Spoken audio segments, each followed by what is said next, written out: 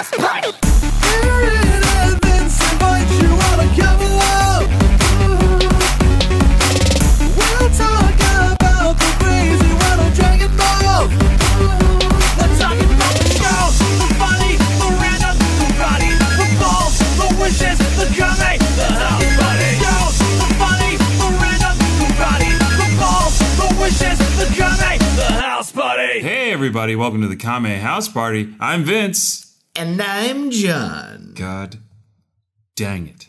Okay, something's going on here. Because you're not Aaron. And I miss Aaron. And I... It's all right. Who are you? My name is John Franklin Shepard II. Now take off that mask. Now I know who you are. John, my boy. Yeah. John, welcome back to the podcast. Thanks for having me back. I thought that the Aaron mask I was wearing would make you feel more comfortable having me here. It would have had you said my name is Aaron, but instead you said my name is John. You know, I never think these things all the way through. It's the details. Yeah, I know. I just was happy that I'd done such a good job on making his face. It's like Mission Impossible quality, I feel like. Yeah, no, that's really high quality latex you got. Thank you. You got going there. You mind if I touch it? Oh, yeah, please do. I like people to admire my work. Squeaky, squeaky, squeaky, squeaky, squeaky. Oh, that's real good material there, boy. Honestly, I find if I put lotion on, it doesn't squeak as much, but I like that. I like that that's kind of like my signature is the squeakiness in the mask. Yeah. Yeah. You know what? John, I am so happy to have you back on the podcast.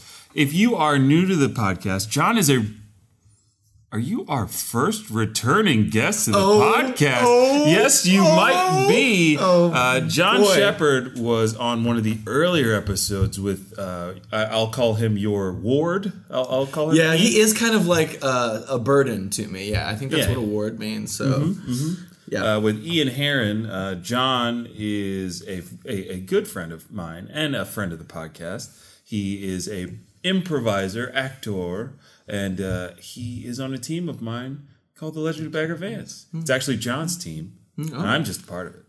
I mean, like, I feel it's just a summation of all of its parts. So, you know, like, without you, there's no legs to stand on. You shut up with your flattery. Okay. Shut your goddamn mouth about the flattery. Because, John, you're here today not to talk about improv. No.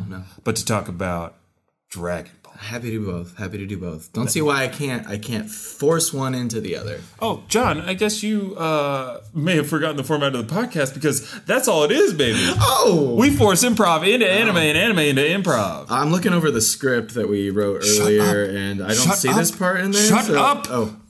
Oh!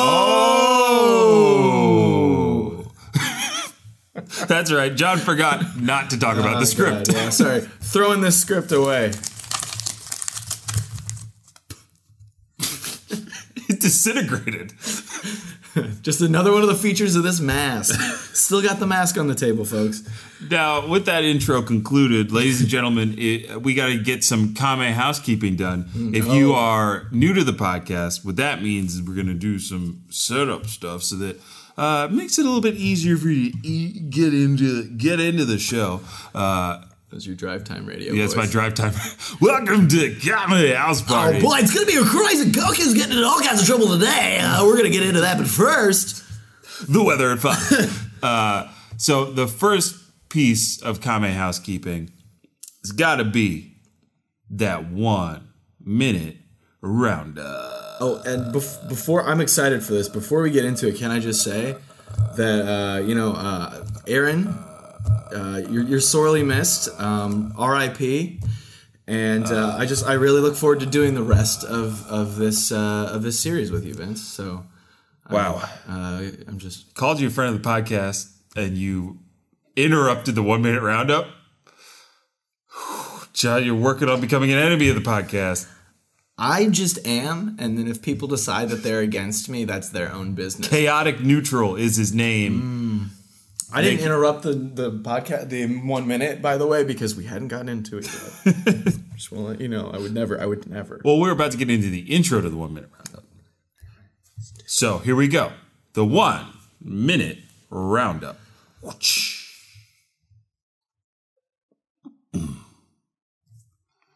It is hot today. Woo! hot out here. Oh, hot. So hot. Would you agree? Oh boy, it is very hot out here. Yes. And you're sure you're panning for gold in the right outfit there, sir? You got a lot of clothes on. Well, that's the thing, you know. I kind of feel like I need to sell off some of these clothes. So, interested? Well, maybe if this gold panning works out, maybe I will be interested in buying some of your very, very nice clothes, mister.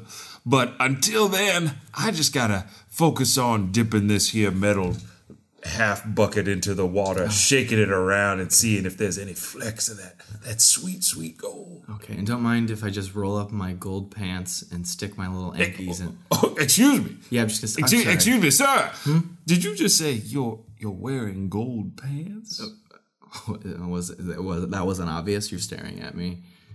Well, I always stare at the eyes because I am a gentleman. I noticed. You're very present. I Thank like that. Anyway, gonna roll up my gold pants and stick my Yankees in this river. I hope. You said it again. Oh yeah, my gold pants. You know there's a rush going on. A rush for gold. Oh. Now, if you're not careful, one of these other miners might get the idea to just take them from you.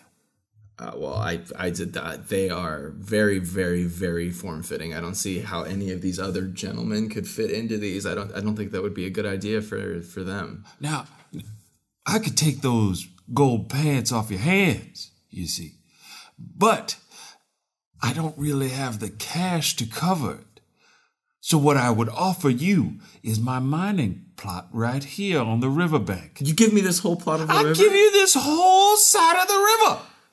I know. found 2 ounces of gold, and then I lost it.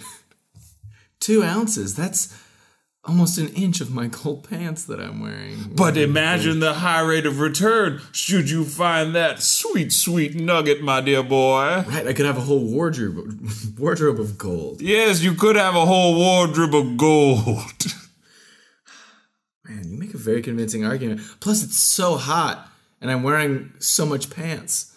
I just have half a mind to take them off anyway and reveal to the world my gold underwear that I'm wearing beneath them. Oh, gold underwear! Amazing! I mean, just take on this plot and it's all yours. All the gold can be yours. You know what? What the heck, Chauncey? What do you have to lose? You wandered out into this desert looking for a new beginning. There it is. Here's one. Here it is. God's presenting it for you. Take it, Chauncey. Take it. Okay, we've made a decision. You and Chauncey, your horse? And that's the end of the 1 minute roundup. For those of you new to the show, whenever one of us breaks during that improvised Western scene, thus ends the 1 minute roundup. Then we get into the hard part. It's a bit of a spoonful of sugar to help the medicine go down. That is, I have 1 minute to summarize everything that has happened in Dragon Ball up until this point, up until episode 80, which we will talk about right after this. But first, I got a minute. Oh man, I got a minute to summarize everything. Here we go. In 3, 2, 1. There are 7 magic Dragon Balls. When gathered together, you can make a wish. Bulma, blue-haired girl, meets Goku. He's got a monkey tail. They fight Pilaf, the Red Ribbon Army. They save the world a couple of times. Goku fights in a Tenkaichi tournament. He becomes second best in the world to his master Roshi. Roshi says, oh, you gotta go and explore life. There's no thing else I can train for you right now. So Goku goes out, and he's like, I want to find my 4-star Dragon Ball. That was my memento from my grandpa. He goes out and finds it. Fights off the Red Ribbon Army again. Blah, blah, blah. Now Goku, he brought his friend Upa's father back to life after climbing a big old tower, meeting a cat who taught him how to fight better. Oh gosh. And he did it. He beat Baba. He beat his grandpa. He didn't beat his grandpa, but he lost his tail. He got the wish. He beat Pilaf a 3rd time. Now Goku is on his life journey to get stronger, and he's running into some guy days. Oh boy. And we're back. Oh boy. And we're back. Back onto the pod. So that was the 1 minute roundup. If you didn't quite catch all of that, or if my explanation was too good, then you can go back and listen to our old episodes. We love it when you guys do that. Go back, check out our old epis. We got some great special guests this month: Will Martinez, Dan Owen, and it'll go well with this upcoming episode with our good friend John Shepard for episode 80. Episode 80. Yeah.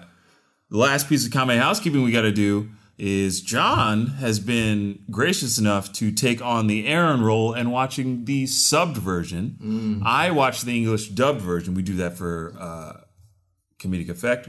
By that, I mean, sometimes in the translation, context is changed, things are lost, things are skipped. There's a lot more music in the Japanese version that doesn't get translated into the English version. So we might get into a little bit of that. It's for your benefit, so you don't have to go back and watch every episode in both languages. Who needs that? You've already done one. Why go back and do the other? We did it for you. Exactly. So, John, it's been a little while since you've been here, but we like to start the episode by talking about the title.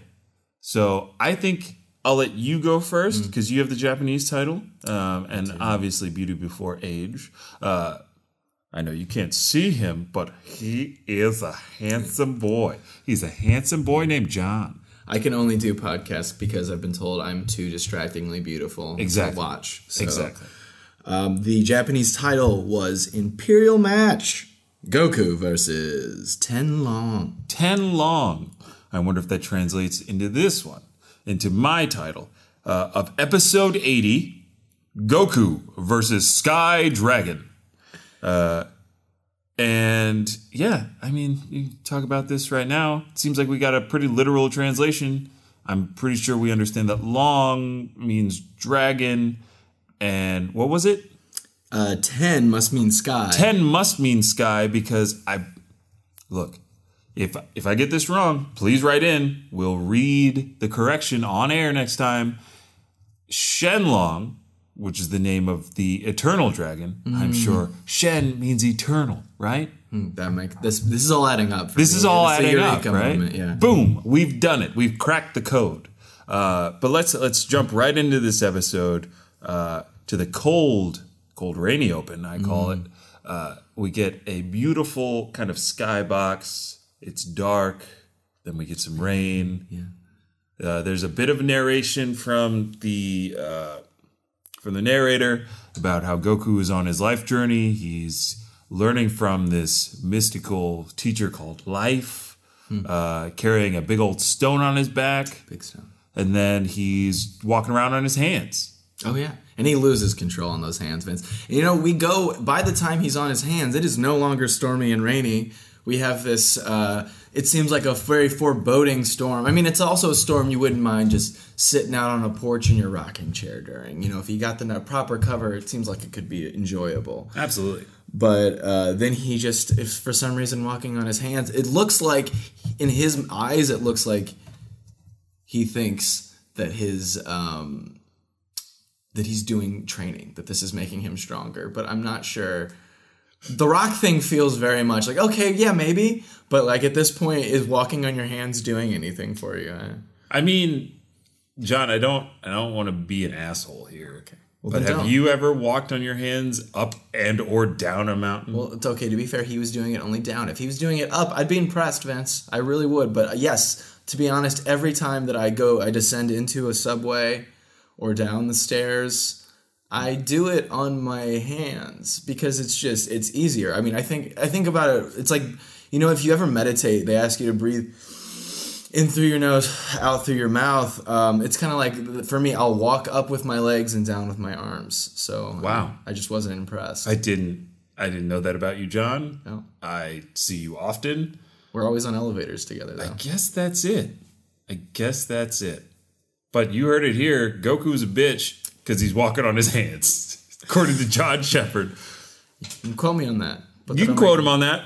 So Goku, he's walking on his hands. He loses control, like you said. He falls off a cliff, and he's saved by the tail, not by the bell, like the show, but he's saved by his tail, so his tail is back. John, I don't know if you remember or if you caught, and I don't know if it came up in the 1 minute roundup, but Goku lost his tail a couple episodes ago, and now it's grown back. And I just want to say I didn't get a chance to say this before, but every piece of information was in that 1 minute roundup. If just for the listeners, if you didn't hear, just go back and listen at it. Listen at like 1/10 of the speed, and you can get literally every arc of every episode. I don't know how Vince did it, but he just got out every piece of information. So it was in there. I with my stupid mortal hearing ears. Didn't hear you say that part in particular, but I do. When he got caught, he did say, "Oh, finally, I've gotten you strong enough." And I'm like, "Oh, okay. There's something to this." Exactly. Goku then helps an old lady by picking up her shirt out of the river that she was washing.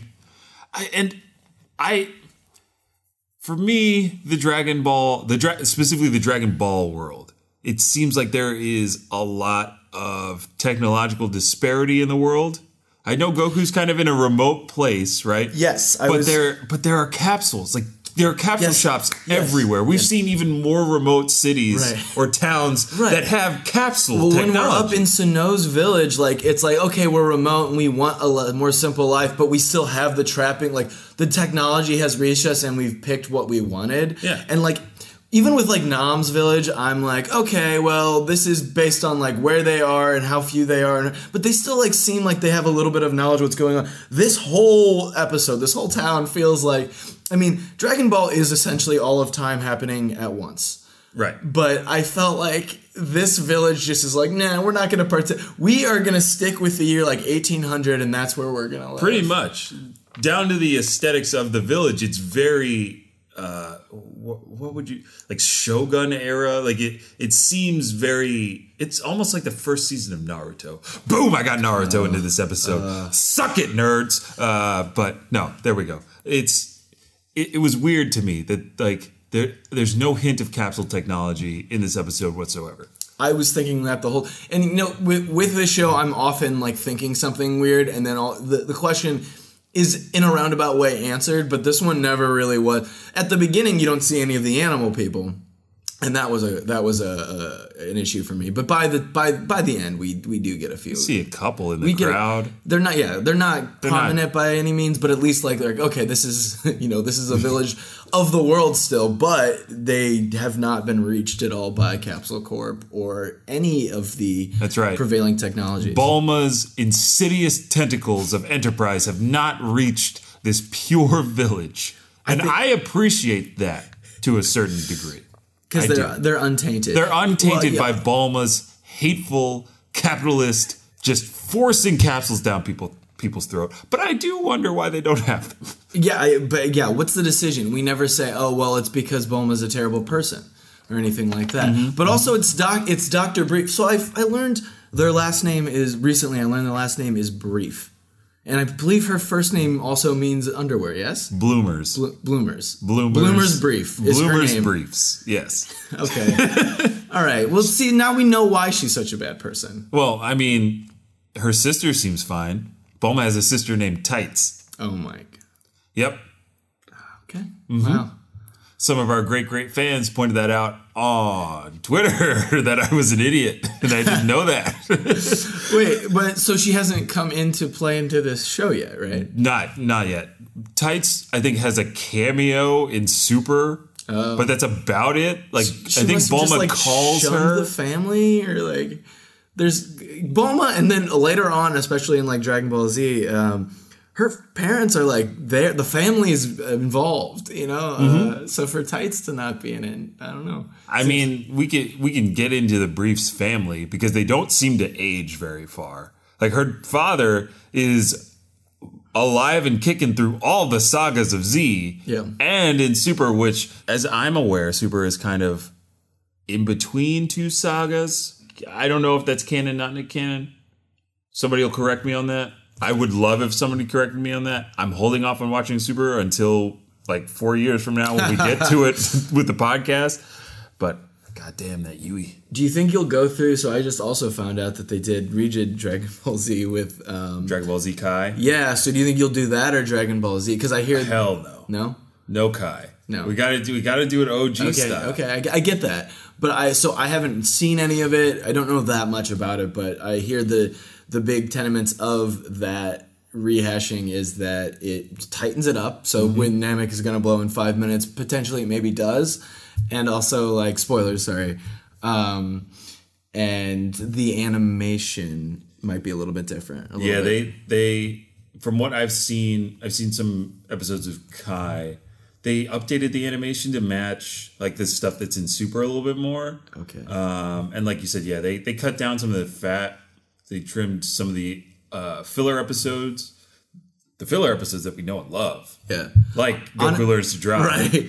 And some of the great Saiyaman stuff I hope they cut out. Honestly, I think that really Dragon Ball thrives. The whole universe, Dragon Ball universe, thrives in those filler episodes when they're just like, well, what are we going to do? And then they get to be goofy and crazy again. Those are great. I think it's the episodes within the saga where they're like, we should stretch this out a little bit longer. Those are the ones I can see them cutting it down a little bit and not being like crazy about, mad about it. Right. And speaking about getting mad about it, when Goku is he's basically on the hunt for strong fighters to test his skill.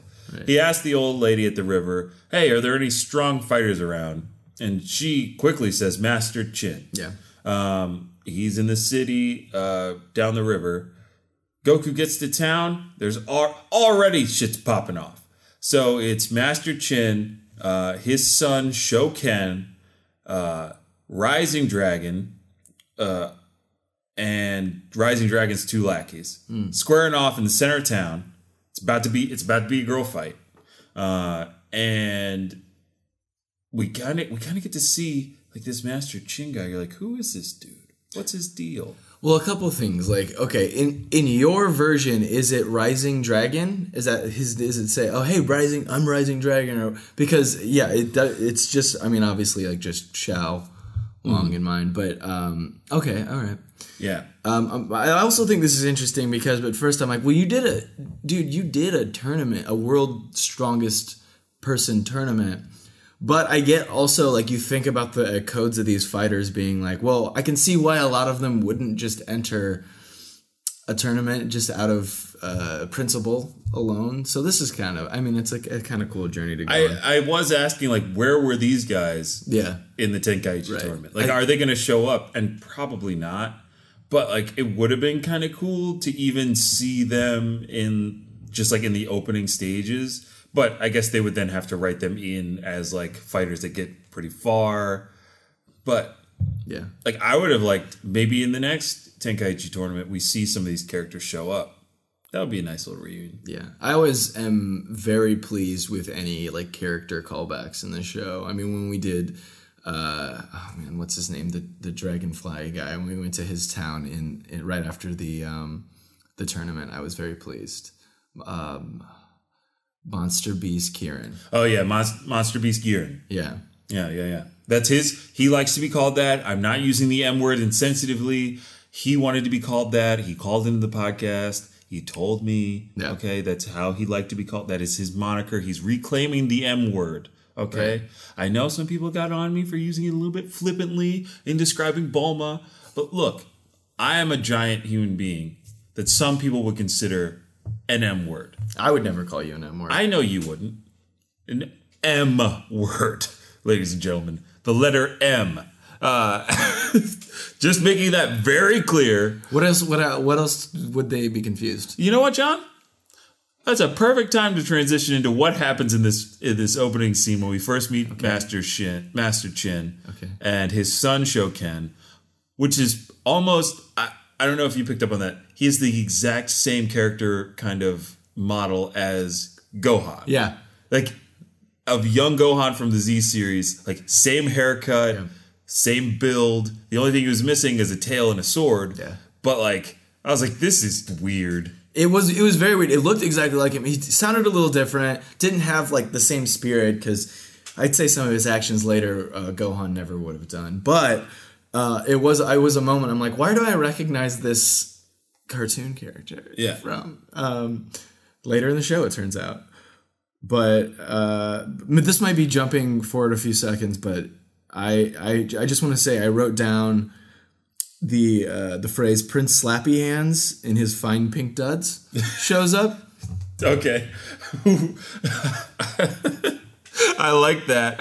I like that you called him Prince Slappyhands. And he's got a pretty fly outfit. So what we can do right now, we can skip to that part. We can play this very fun game called There It Is Now, a very fun game where we describe to you a new character in the Dragon Ball universe.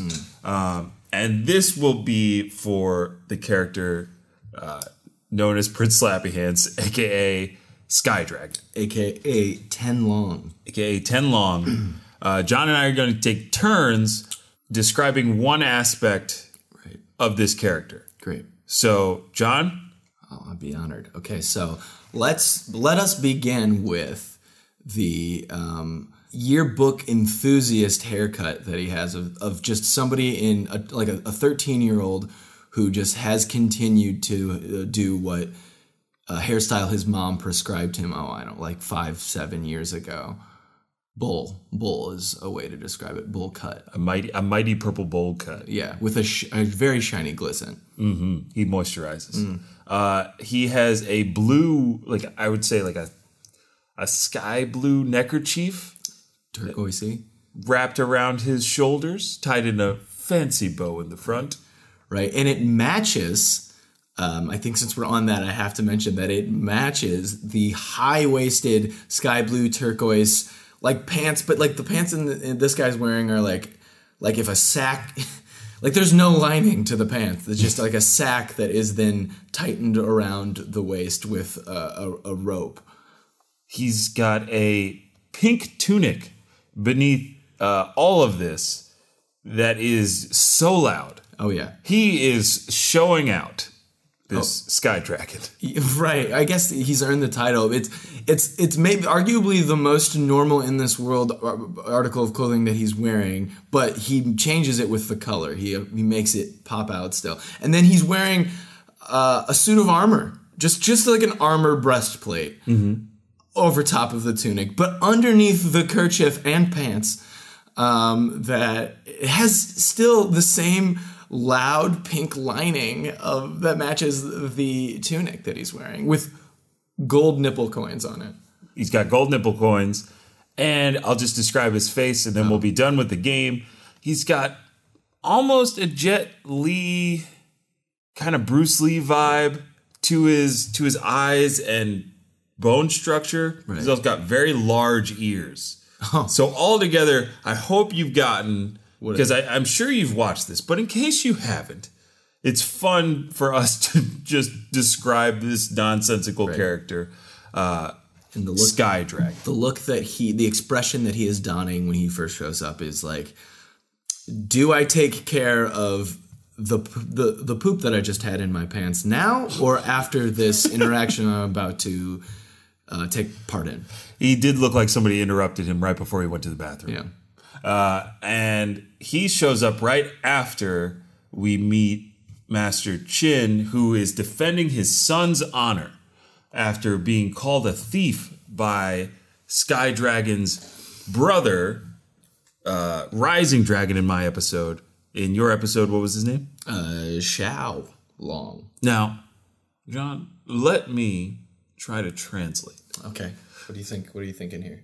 I'm pretty sure the long is dragon. Oh, correct. Okay. And then the what was it? Well, could you give me the first part again, my dear boy? His first name was Xiao. Xiao. Yeah. Xiao must mean rising.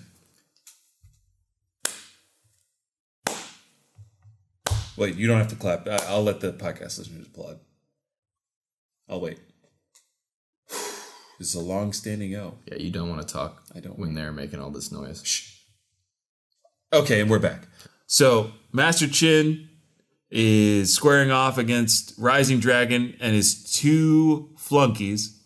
And gotta love a good flunky. Gotta love these two good flunkies. One of them, a monk similar to Krillin. He's got the 6 dots. Oh. So he may be a friend of Krillin who just got his ass beat. Maybe. It never seemed like anybody in the dojo Krillin came from was like a friend to Krillin. He's like the kid in Moonrise Kingdom that came from that group home, you know? Like, he is the one who did not fit in there. Mm-hmm. But it turns out it's because he was the strongest. John, you make an excellent point. Right. Also a little bit sad when you're thinking about poor Krillin. Yeah. Krillin. But he finds love eventually with arguably one of the most attractive women in the universe. So kudos to that guy. Kudos to Krillin. Everybody, take your lighters out. Put them up. Flick them on for Krillin. You notice that your lighter is a little low on fluid? Okay, fine. Take a match out. We need to get that fire. That flame needs to be burning, baby. Burn that flame for the Krillin. Yeah. Shine it off his bald head. He likes that. So we get to see Chin in action. He's got some considerable skill. He dispatches the two lackeys with relative ease. Mm-hmm. And then he's about to step up to Rising Dragon. And, what happens? Our boy Chin, he's got a bit of a cough. Uh-huh. He's hurting internally. Before Rising Dragon can strike him down, in a bit of cowardice, if you ask me, Goku steps in, showing off his after-image technique. Was there any interesting dialogue in your version around that stuff? Because the whole fight started because Rising Dragon lost his wallet. Dropped his wallet, Goku found it on the ground because it just fell on the ground. Right. Now, Chin's son, Shoken, who we described as looking a lot like a young Gohan, I don't like him. I don't like Shoken. I wrote in my notes, his kid, kind of a brat. Yeah. Do you agree? Oh, I absolutely agree. Like I said, if you want to quote me on this, just rewind this podcast a little bit. I do not. He doesn't have the Gohan spirit, and yeah, not all the kids in the show are created. Like, Krillin learned and he became better. Gohan is born on the earth and he learns his way. Goku obviously has his own journey, but this kid, I'm not a big fan of. He the whole time is just like, I don't know, cowering and critical of everybody else. But he's arrogant. Like, he's arrogant about being an asshole. Yeah. He's like, oh, my dad will kick your ass. Of course. I'll kick your butt. I'll fight you. Whatever. It's like, no way, bro. Which is maybe problematic to have him as the martial arts teacher for the Empire. It's the Imperial match that we're all driving to. I don't know. That wasn't my title, but I think it was still mentioned in the dubbed. In my version, it's just called the King's match. So he's a king. See, that makes sense. I feel like you can have a king of a village, but an emperor feels like that is a network of locations, and I'm like, but wait, but what? Like, so are you calling this emperor a false emperor? Are you calling? What is? Do we get his name in yours? I get the name in mine. Oh, you're gonna like this. Well, in your episode, it would be Emperor Wonton. In mine, it's King Wonton. King Wonton. You know what? I think the juxtaposition of making the title before Wonton more significant makes the name even sillier. Emperor Wonton. That's great. Let's do a scene on how he got his name. Okay.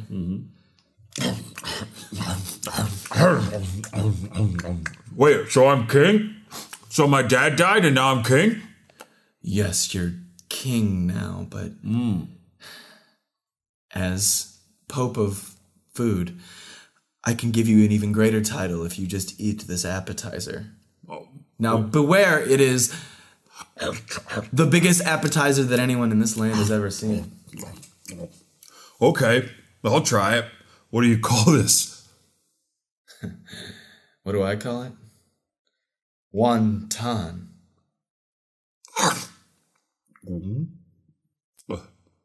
Yeah, that's right. It's terrible.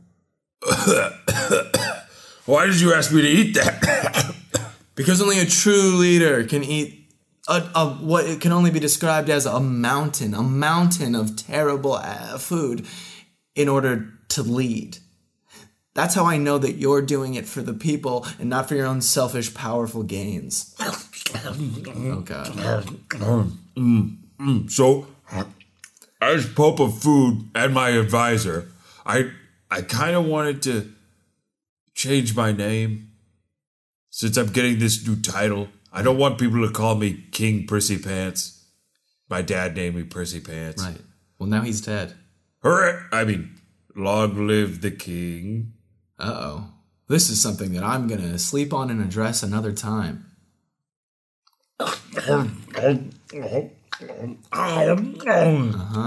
Almost done. I got it. Oh, call me King Wonton. Call me King Wonton. It looks like a piece fell out of your mouth. Huh? Oh, God. Not very kingly, if you ask me. I'm a king. I'm King Wontons. I'm King Wonton. Eat it. Oh, God. I'm King Wonton. No.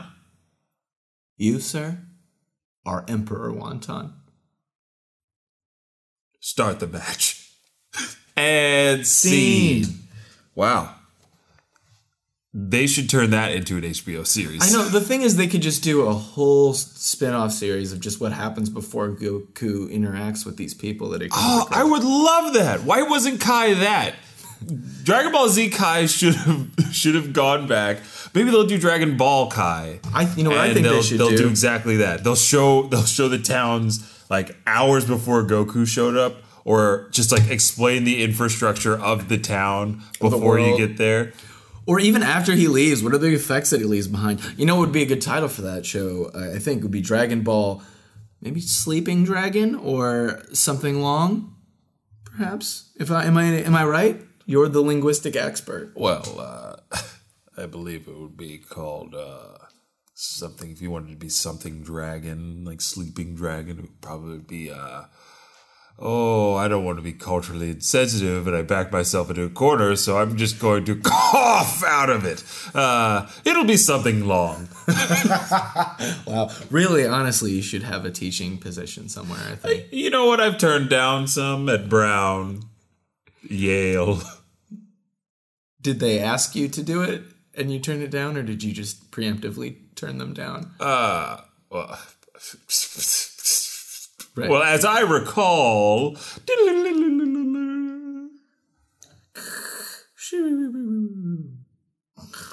wake up, Dean. Oh, it's Dean's nap time. Look, I don't care, and I'm not a student here. I want to teach. Well, this is highly unorthodox, but I like your gumption. What do you want to teach, son? Linguistics. And I'm not your son. I have a father. Well, if you'd like to denounce him and become my son, I have always wanted a full adult son. I don't like your mustache. Give me a job here at Yale. Wait, you don't like my mustache? Look, I'm a linguist. I'm a master of language. Give me the teaching position. It's hard for me to get past the mustache thing, but... You know what? I don't know anything about your background or your ability to teach language or semantics or anything about how people speak. It's pronounced semantics. But I like your interview style. The job's yours. I'll call up the current professor of linguistics and fire him right away. Hello? Professor Purvis, you're fired. No! That's right. I don't want to see your disgusting face or your office full of books again. Hey, you're going to fire me? You're going to fire me? The professor of linguistics has been here at Yale for 30 years? Yeah, you're stale. They should call you, you know what, you're not a teacher at Yale, you're a teacher at Stale University. That's what it feels like. You think you're going to get rid of me so easy? Huh? You're my own brother. You're my own brother, you're going to do this? Be my son. No! I want a son. You're impotent, man. Leave me alone.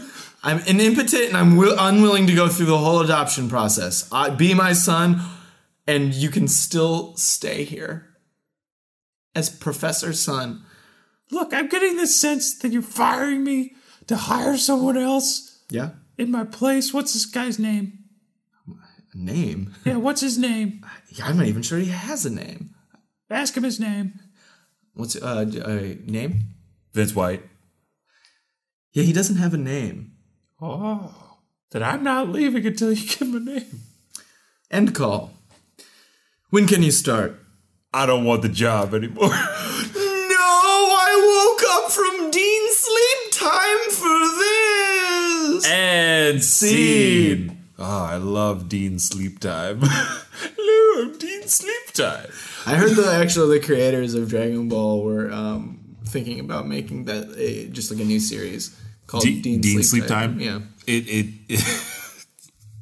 I had something dumb to say, and I chose not to say it. That doesn't sound like the spirit of this at all. Well, I'm not going there. But we see, what was it? We're getting back into the episode. Master Chin, Goku, they thwart Rising Dragon, and it's all diffused by Sky Dragon. He walks in at the end, who you aptly described as a Prince Slappyhands. Prince Slappyhands, because he comes in with reckless abandon, just smacks his brother about the face in front of everybody. Right. And it's interesting because it does stop the tirade that his brother's going on, but I think it leaves a red mark, but it doesn't seem to hurt him really. He's just like, oh, you're slapping me. Okay. And then very, very proudly apologizes. Yeah. So we get the introduction to the bad guys in this episode. We get the introduction to the good guys of this episode. So we now know where Goku's going to align with the good guys. Goku, in helping Master Chin, Master Chin takes him back to his school, the martial arts school, where they live and train. They have no students. No students there. Not even not a one. Nope. So there are two competing schools. It's Sky Dragon School, Master Chin School. And we learned that Master Chin's been losing students because Sky Dragon hates competition. He hates there being another school. So instead of talking about it, Sky Dragon just beats up Master Chin's students until they join his school. We learned that. Yeah. Okay. I don't feel like there was any mention of that on my end, but I'm following this that's very interesting because I'm following the logic of this whole town back from the shirt in the river. And this lady knows that Ken is the force to be reckoned with in the town, right? Yet every martial arts student is at the Dragon's dojo. I guess it makes sense if he's beating them up to join. He's threatening them, I think Master Chin says. He's like, I've lost all my students because Sky Dragon is threatening them. Threatening them with what? I'm going to beat you up? It's okay. I'm just going to go to Master Chin's school and learn how to defend myself because he's a better teacher than you. Yeah, you know what? There's just the dragons in this town. The dragon family is just they're bleeding insecurity out all over the place. We got to Dragon family dinner. Hey, I'm so glad. I'm glad we're doing this Sunday dinner thing. I don't see you boys so much ever since you started that dojo. Yeah, Mom. Well, we got a lot of hard work to do in stealing all Master Chin students. We want to be the best, and we're gonna threaten them with Shao? Huh? You're drooling. Sorry. I taught you better than that, and also no filler words. I taught you better than that. Think about what you're gonna say and then say it. Okay. We are working hard to get more students by stealing them, Mother. Good. Yes. Just like I took. Dragon family legacy. The Dragon family legacy, Mother. Okay. Let's all do the Dragon family chant.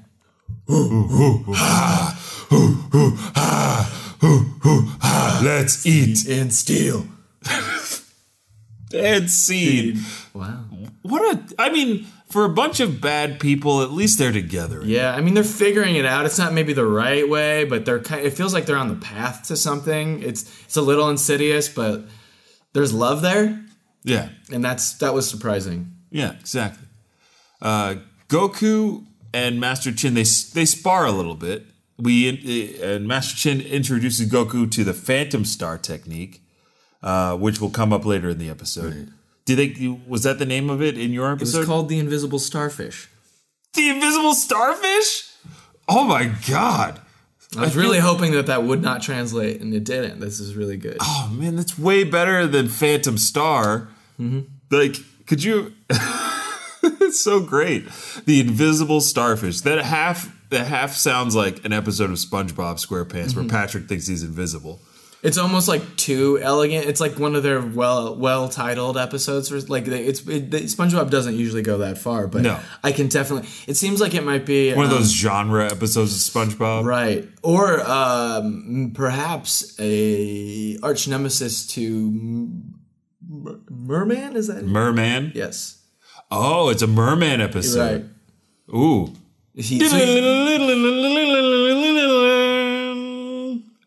Hey, SpongeBob. I'm a villain now. You could call me the invisible starfish. Oh, Patrick. I'm not concerned with that. I'm working at the Krabby Patty today. Well, you might want to be concerned, SpongeBob, because I've got a gun. As long as you don't bring it through the doors of the finest eating I'm a sponge. Eating establishment under the sea, then we've got nothing to worry about. You didn't even ask me why they called me the invisible starfish. Is it because you're wearing a camouflaged outfit? Yes. Oh, who lives in a pineapple under the sea? SpongeBob SquarePants. Scene. We never even got to Merman in that episode. I was like, oh, is this going to be one of those ones where like the main cast kind of steps out and then we follow? They didn't. But we didn't. No, we didn't. We didn't do also, a rare cold open for SpongeBob SquarePants. Yeah. Back to the episode. Master Chin, in sparring with Goku, is hurt again. He's clutching his chest. Turns out he's very sick. Right. Has been for a while. Right. Nobody ever thought to go get him medicine until Goku showed up. Is that the case? And it also feels like oh wait, so is Mr. Long, Mr. Dragon, is he in the English version? As a linguistics professor, you know what I said. Exactly. And is he saying to himself, in monologue, or sometimes out loud, sometimes to his brother, is he saying, "I'm going to kill Ken in this tournament"? Yes. Okay. Yes. Because he is saying that in here, and like the more we see Ken suffering, like it does kind of seem like it could be like an act of kindness. I mean, I think he just has. Sounds like an upper respiratory illness. Yes, and that's maybe a good reason to lose students. You can't be teaching all day. You can't teach with a cough. No, well, okay, not with a cough, but like it stops him, it slows him down. He falls in the street. Is it just a little bit of congestion, or is it like does he have the black lung? You know, has he been mining for? But we don't know, and it's never really explained why. Like. It seemed, for me, I thought the episode was going to end up with Goku having to travel somewhere really far or like go to some like treacherous area to get a certain medicine to heal him so he can fight and win. But no, that's not the case. I thought it was going to be a huge deviation. Maybe this was going to end up being like a 3-episode arc or something. Yes, I thought that too. But instead it's like, okay, Goku, go get the medicine. Goku goes and gets the medicine. Gets kind of roughed up by Sky Dragon and Rising Dragon, and then we cut to commercial. I was just like, what are we doing here? Hey everybody, it's me, Master Korin again. I wanted to tell you something, okay? I know times are tough. Times are tough for everybody. But you know what makes it easier? Leaving Kame House Party a 5-star review on iTunes or wherever you get your podcast, okay? I may be a cat man who lives in a tower. I've got water in a cabinet. I've got buckets of water that show you past, present, and future. But what I really want, I want to see Kame House Party achieve their goal of becoming the #1 podcast on iTunes related to Dragon Ball. And to do that, we need your help. We need your 5-star ball reviews. So if you like this podcast, please like, share, and subscribe. Here's the kicker, if you leave a review on iTunes, whatever it is, if you give it 5 stars, Vince and Aaron, they will read it on air. Whatever it is, they'll read it. Think about that. Enjoy the rest of this show. Me, Master Korin, now. That's nice of Master Korin to leave that. leave that for us. It's good. It's good that you got him. He's obviously. I mean, like, if he's a fan of specifically this show, I mean, what does that say about the show? I mean, this one, I think it's at least worth a listen. Yeah, I mean, the characters are showing out to ask for your help, right? Audience members. Right. I believe Vegeta called in at one point. Vegeta he's a friend of the show. Yep. A lot like Master Roshi, big friend of the show. And maybe Rising Dragon will become a fan of the show. Because Goku, he gets the medicine. He gets jumped by Sky Dragon and his brother. Right.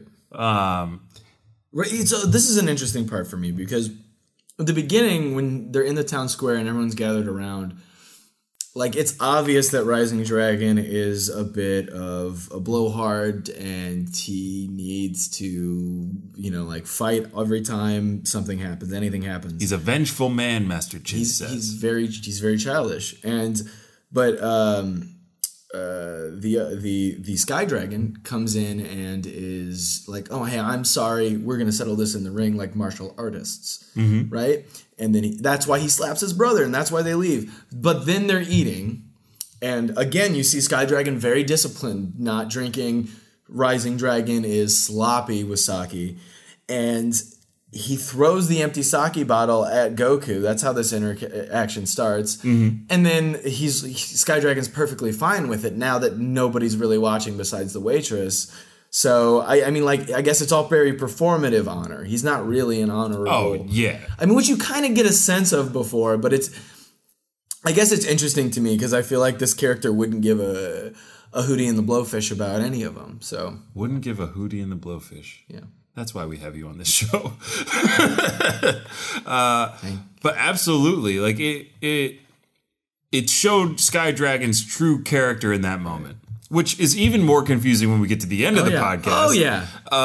But, yeah, we see Rising Dragon in action a little bit. He's jumping. He's trying to hit Goku. Goku's just messing with him at this point, dodging, blah, blah, blah. Sky Dragon shows up to finish off Goku, essentially. Goku acknowledges that he is a fast fighter, does not fight, as per Master Chin's orders, gets back to the dojo. And this is where I really don't like Shokan. Right, but okay, so before we get into this, yeah, when we're getting the backstory between Ken and Mr. Dragon here, do you get the line that Sky Dragon's heart has been eaten away by demons? No. That was it, and that was where they left it. Wait, they didn't go into it any further than that. That is what Ken said to Goku when he was explaining who Long was, and I was just like, okay, well then let's. So what does that mean? Doesn't matter what it means. We don't. I think most of this episode is like in Dragon Ball fashion. They set up something which we are preconditioned to be like, oh, this is gonna kind of be a little bit more involved. Usually they're very thorough. And I think this is a lot of setup that we are like, wait, what is going on here? Which leads us back to what we were saying. They were setting this up to be, it seemed like a much longer arc. Right. It could have been a 2 or 3 episode arc that they condensed probably to 1 for whatever reason. Yeah, maybe they did have, these were all seeds. They're like, okay, this is going to be great for all these episodes we're going to do. And then at the end of it, they're like, eh. And maybe, I don't know, I have to admit here to all of you today, I have not read the Dragon Ball manga in its entirety. So there may be side stories that get explored in the manga that aren't explored here.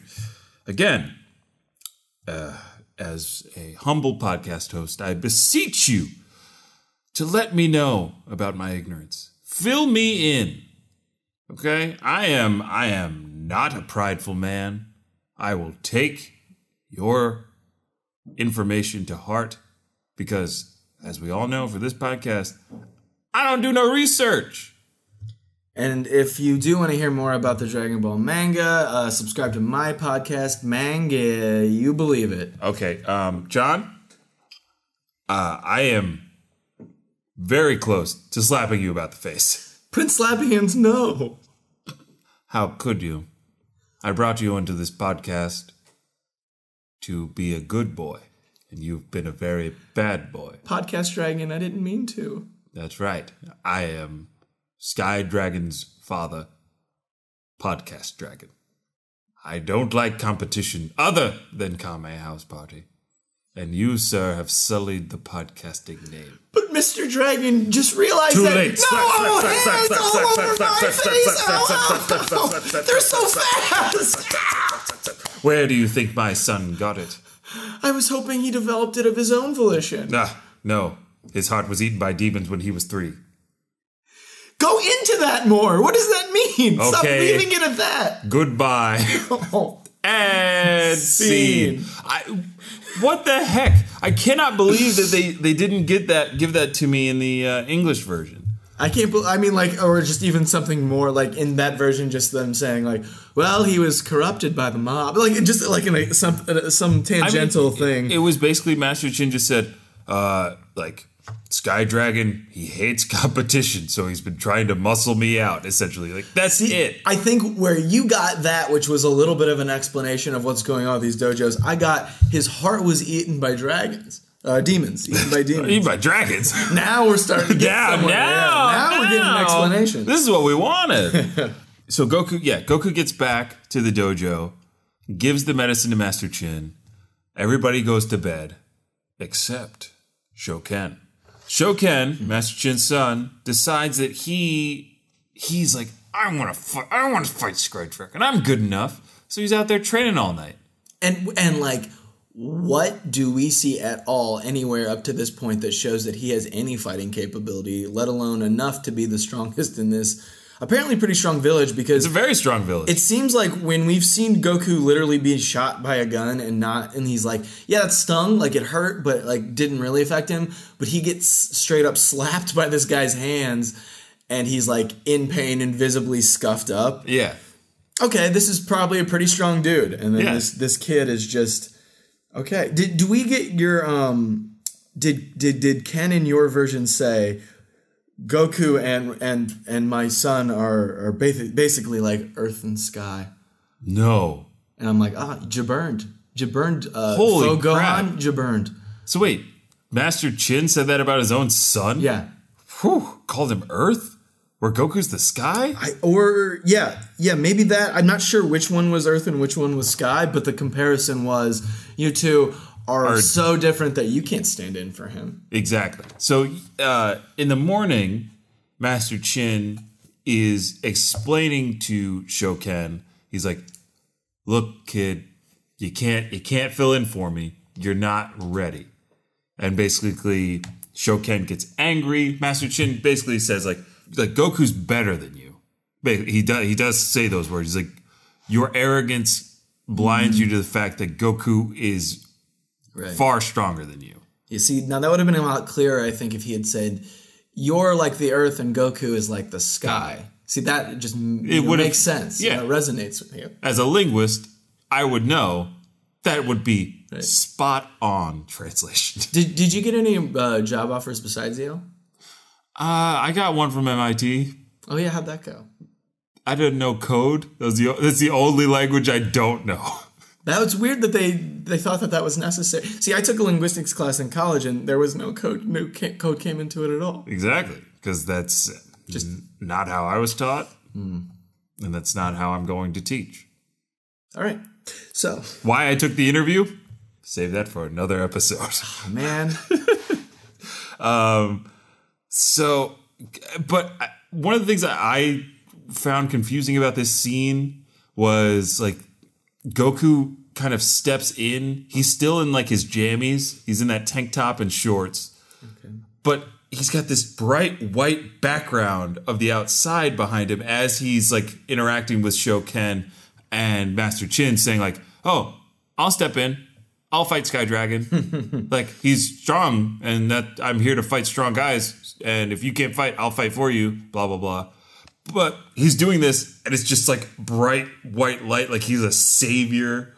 I'm like, he ain't no savior. He ain't here to save you. He's only giving you that medicine so he can fight you, old man. Right, he's just here for his own selfish gains. He doesn't sorry, keep going. I was just gonna say, he has no investment in like the development of the culture of this town. which is like what is obviously like the gravity of the situation between the dragons and the chins. Boom, roasted. You did my job for me. Goku the sociopath strikes again. And it's wild because and I guess this answers my question when I said like, why have they not given him medicine before now? Turns out medicine just don't work. Medicine makes him doesn't feel work. better maybe, but not enough to fight. Yeah, it makes him feel good enough that he's not coughing, but he cannot fight. Yeah, he's dying. Chin's dying. Well, that's what we don't see at the end of the episode. Is Master Chin just keels over, has a heart attack, and dies because Goku got him cough syrup instead of like a heart medication. What Dragon was really trying to do is make a nice swift end to his suffering, and what Goku did was prolong it even further, so that he could wither away in front of his son. You know what, John? I'm liking this so much. You see this big button? I do. Now I'm flipping up the button shield. Oh, for me? No. Oh, okay. I'm the one who pushes this button. Right. That explanation I'm making canon, not Nick Cannon. Not Nick Cannon. We're wild in, because it's true. Mariah Carey. Take that, Nick Cannon, you smug son of a bitch. But yeah, I like that the secret ending to this episode is Master Chin dies of a heart attack. Sky Dragon takes over both schools and rules the city with a demon heart. Well, no, he has no heart because he's yeah. eaten by demons. He rules it with an empty cavity of a chest. Yeah, so Shoken is visibly upset by Goku stepping in. Shoken believes he should be staying in for his father. And golly, like, this kid, he's got it all wrong. Because what he does to make sure that he is the one to fill in for his father, he makes everybody breakfast. And this Classic breakfast, miso soup. classic breakfast, rice and soup. He slips a little pill into Goku's soup. You know what? Like, what if he's more insidious than that, Vince? What if the whole time, what if the reason his dad's sick, what if the reason all these other students are actually gone, it's all this kid. He just thinks, like, he's really trying to climb like it's a royal ladder. It's like he doesn't understand martial arts as a skill-based thing. You don't just inherit it. And he's just poisoning Goku, poisoning old So Master hold on. Yeah. Hold on. Because I'm picking up what you're putting down. And what you're putting down is that Shoken is Shoken's really the bad guy here. I mean, he seems like the worst one, especially like by the end of the episode. Yes, absolutely. So that makes total sense. That Shoken is probably the kid that's beating up everybody and telling them to go train under Sky Dragon, go to Dragon Dojo, because he wants to be the only one to learn from his father. And we get a cutaway, and those students aren't happy to be in the Dragon's Dojo. No. Like, you think they probably missed the chins very dearly, and this kid, like, might not be the best fighter, but he's really good at slipping bed bugs into your cot. Like, he's Absolutely. You know, like he's cutting the brakes to your car. He's more of a Murasaki than a Goku. He's a bit of a ninja in his slyness and how he takes down the competition. But at least Murasaki had great comedic timing. I don't see that with this kid at all. No comedic timing.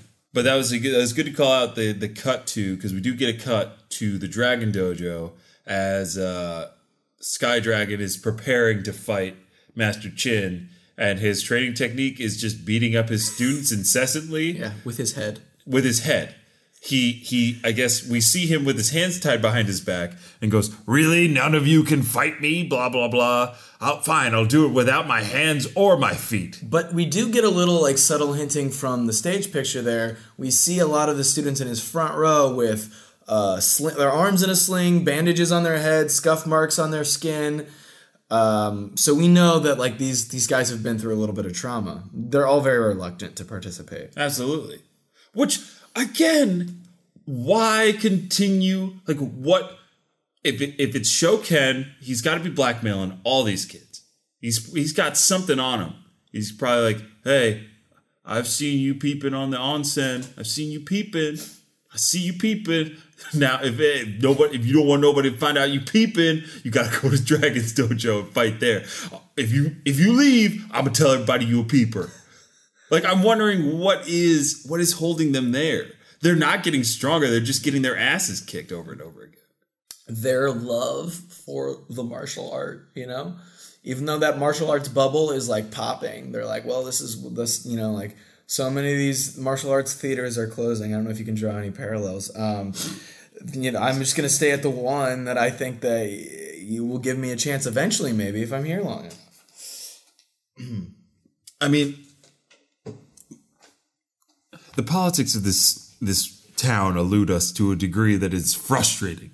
Right. It is simply frustrating. Well, okay, here's a bigger question. Like, the whole episode is, well, then you get to be the martial arts teacher for the Empire. It's like, okay, well, what the hell does that mean? What is that good for? Right? It's not you're not the personal teacher to the royal family. You're not the personal guard to the royal family. No. You're not crowned best martial artist. You are the teacher. So it's like, had the emperor passed a law that was like Emperor Wonton? Yes, Emperor Wonton. Well, as my first rule as the appetizer emperor of the land, I will make it only legal to teach one type of martial arts in my kingdom. And it's like, okay, well, there's all these schools, Emperor. What are we gonna do? Well, liquidate them. Fight for the right. To teach, to martial arty. But yeah, the whole premise is flimsy, and it took us almost to the end to get to this point, where we can't do it anymore. We can't fake it, because they didn't even try, okay? That's where we're at right now, is they barely tried, we're barely trying now, blah, blah, blah. But yeah, Shoken, still a jerk, gives Goku what turns out to be a poo pill. Yeah, a laxative, I guess. A laxative. Again, it gets us back to what year is it? What year are you? What year are we in? He's got, because it's a prescription vial, like what we have. Like, it's got a twisty top. Yeah. But the medicine that Goku brought to Master Chen, it was like an old apothecary jar. Yeah, it was an apothecary jar. You can't see it right now, but I'm doing the Jackie Chan meme where he's like, what are you talking about? Look, we went in the first saga to a village that had simultaneously like a cowboy and like an Egyptian. I don't know. It's like, it seems like all the thing about this. The Village People Village. Right. It's times happening all at once. Dr. Brief saves dinosaurs. He runs a dinosaur shelter. Okay, fine. I get it. But the thing about all those things is they do have all of time at once. This specifically is like 1800s Japan village. Yeah. And, so this is the one piece of technology that does make it in, is Shoken's little screw top poison. You know what? He's been corrupted by the city, and he's come back with poisons. So it solved it. When did Shoken have time to get that? When his dad was busy with his dojo teaching all these kids, and he's like, why can't he spend time with his real son? Why can't he teach his real son how to fight? I'm 10 years old. I deserve all the attention. I'm going to go to the city and see. He won't even notice. He didn't even notice I went to the city. I'm Shoken. I hate Shoken. Yeah, he's the worst. Shoken is public enemy number 2. Bulma's number 1 still. Number 1, yeah. But yeah, we tried to contain it all episode. Now we just had to let it out. Sorry, everybody. Sorry about that. So Shoken is kind of setting Goku up to fail as they are heading towards the King's match. Right. He's visibly nervous, Shoken is, because he's like, oh, Goku hasn't felt it yet. Goku, how are you feeling? Blah, blah, blah. Yeah. Master Chin is like, you look nervous, son. What's going on? Goku starts the fight. And this is what I did like about this episode. Because, again, I truly thought this was going to be at least a 2-episode show. Right. Because we were almost at the end before the fight starts. And if you want my star rating, I'll give it to you. For this fight, I give it a 3.5 star balls out of 7. So it's a little too short for me. We do see some good techniques. You know what? I'm going to bump it up to a 4. 4 star balls out of 7. Okay. The animation is pretty good. The techniques that are used are pretty good. Goku uses the invisible starfish. Sky Dragon uses the, what does he call it? The leg tornado? Something tornado? Either way, there's some after image techniques going on. Yeah. I like that. And he sees that he's a force to be reckoned with now. When I think he was picking on Goku on the bridge, he's now like, oh, this guy is actually, now that he's letting loose, he's like actually a worthy fighter. He's got some skills. Yeah. But halfway through the fight, Goku got a poo. Yeah. And but, okay, what does he say? I've got to take a dump? Those words in your version? No. Okay, great. Because that's what he says in mine. Why can't he say that in America? And the whole crowd's like, oh, how inelegant. He said to dump. Why can't he just say go to the bathroom? And that's what they do instead. In my episode, you know what they said? Goku's like, oh, my tummy feels weird. Oh, no. I'm glad I watched this version. Yeah, well, and there's no, the audience barely reacts. They're just like, oh. And the announcer's like, seems like Goku isn't feeling well. And, of course, Shoken is like, oh, I didn't mean to, Dad. Oh, I didn't want Goku. I thought he'd just quit when his stomach hurt. It's like, right, because he catches him with the vial. Yeah. And boy, oh boy. Like, and that's why I give this fight 4 star balls. Because it's got a little bit of funny. There's a light action. Basically, Goku finishes the fight with the invisible star technique while holding in the runs, which is pretty impressive if you ask me. No. So this didn't happen in yours? A Lil came out was a line that Goku said in mine. Yeah, Lil came out. He asked if he could go to the bathroom, and they're like, no timeouts, baby. What? And so he couldn't go, and so he like kicks him, and he's like, you made a Lil come out.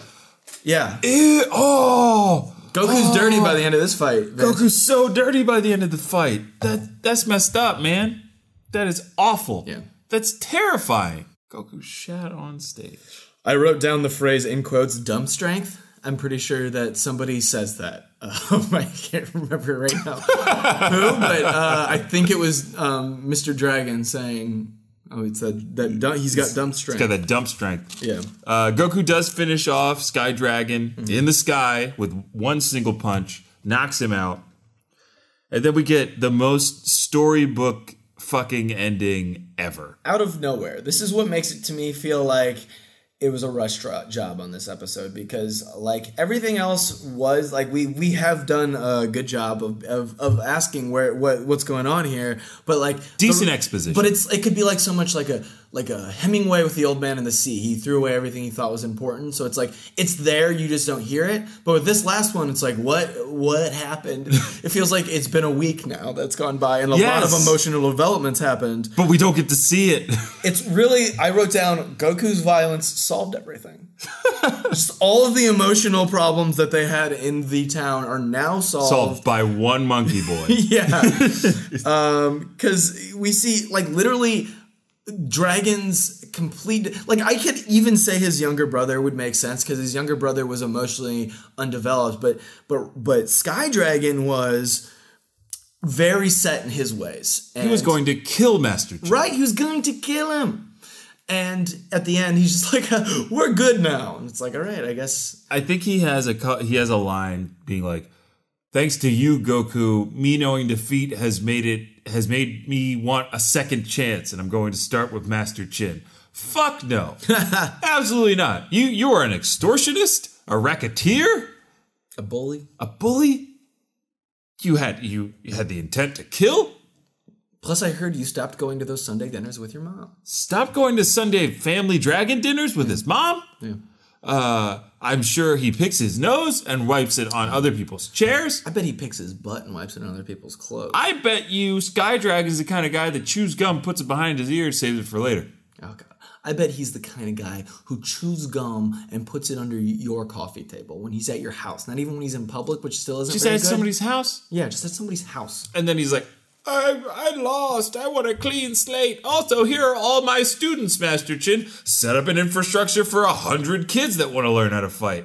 Oh, and you're probably not well still, so good luck with that. And your son's probably still a jealous little son, right?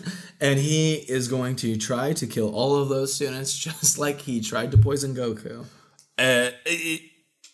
It's just wild. But you know what? If Goku walks into a sunset, everything works out. Everything works out.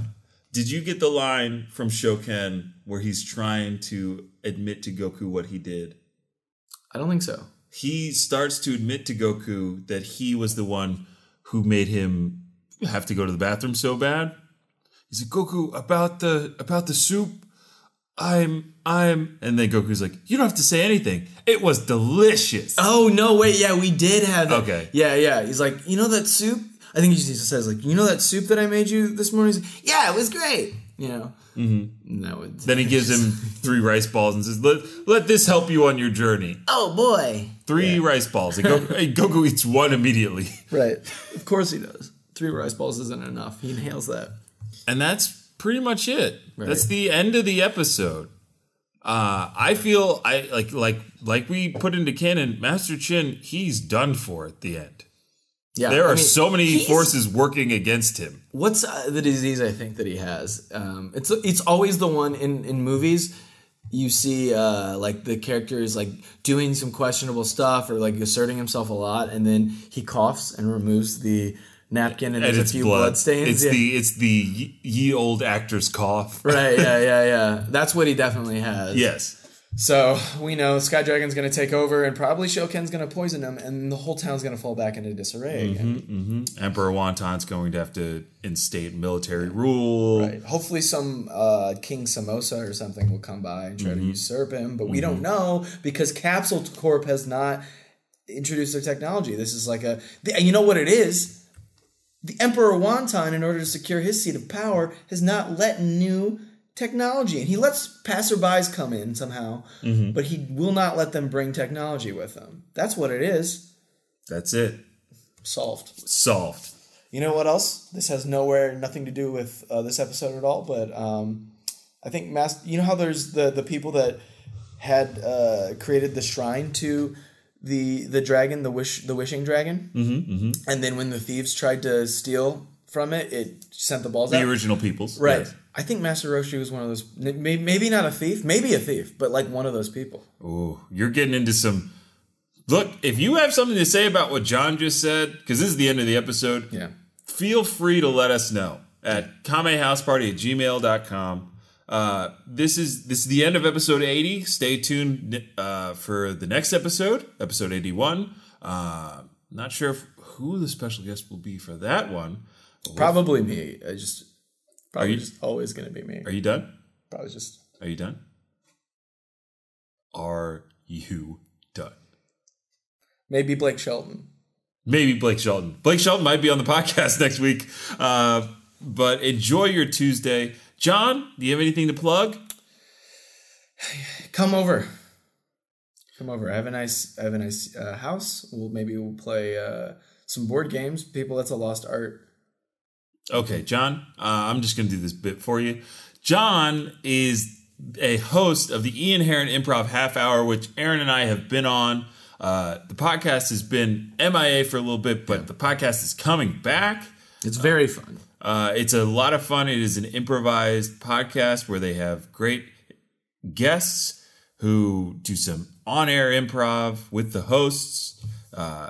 It's hilarious. You can also see some of these guests live if you live here in New York. Right. So check out, look for Ian Heron Improv Half Hour or the Ian Heron Improv Hour. That is the live show at the Pit Theater here in New York.